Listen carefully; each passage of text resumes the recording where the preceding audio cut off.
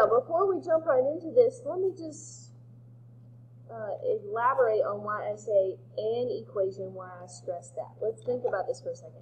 If all we're told is that the vertex is at -2, +5, and that is the only detail that we are given about this absolute value function, we could have an absolute value function that looks like this.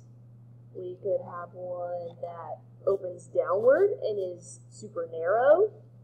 We could have one that opens downward and is really wide. Okay, there's like infinite number of possibilities when all we're told is that the vertex has to be a -2, 5. So if that's all we're told, I'm going to keep it simple. Okay, I'm not going to go with all the extra details. I'm just going to put the minimum amount into this problem as possible. So remember where the x-coordinate of the vertex comes from. Okay, the x equals -2. If we add 2, if we set that equal to 0, if we make that equal to 0, x plus 2 is what was inside of our absolute value. And remember, the y-coordinate is just the number there on the end. Okay, so this is an equation. This is the simplest one, most straightforward one. We could stick a negative in front of it. Okay, we could put a coefficient in front of it. There are several things that we could do, but that's really all we have to do with just that condition. Let's look at one that gives us a little bit more detail. Okay, now this one says what is the equation, because really there's only one possibility here. That if the vertex is at the point 3, -4, and we are told that this function goes through the point 1, -8. Now, you don't necessarily have to have a visual representation here, but I think that it does help if we're trying to figure out how to write this equation. So I'm going to plot these 2 points, 3, -4, that is my vertex, and 1, -8 is another point that this is going to go through. So based on what I know about absolute value,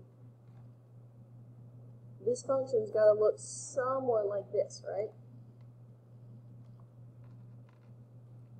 We know that it's opening downward if it goes through the point 1, -8, and that's the vertex at 3, -4. So I'm going to go ahead and plug in what I know based on the vertex. I'm going to put that in my equation. X minus 3 is inside the absolute value because the x-coordinate is at +3.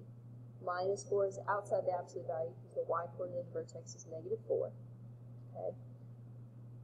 But between the point 3, -4 and 1, -8, is there a slope of 1? No. What's the slope? 2. It is 2. Okay, it is 2. The slope is 2. You can count it, you can calculate it, whatever method you want to use, but the slope is 2, and not only is the slope 2, there's a negative in front of it because it is facing downward. If you wanted to calculate it, then you could do, just go to your slope formula, x1, y1, x2, y2, and you could do -8 minus -4 over 3 minus 1. -4 over 2. That's where the -2 comes from. Now, how did I do it? Because I went down 4 units and left 2. Okay. Now, just because I got -2 here when I calculated it does not guarantee that this should be a -2 in front of the absolute value. The reason why it's -2 in front of the absolute value is because I know that this absolute value function is opening downward. That's why there's a negative there. Okay, but it's not necessarily because of this. If we had been given the point 5, -8, okay, if we'd been given the point 5, -8, then we would have gotten +2 as the slope. But it would still be -2 in front of that absolute value because it's still a downward facing absolute value function. Okay? What's my next one? Does it take too much? Let's get into that one tomorrow. Okay? Let's just leave it.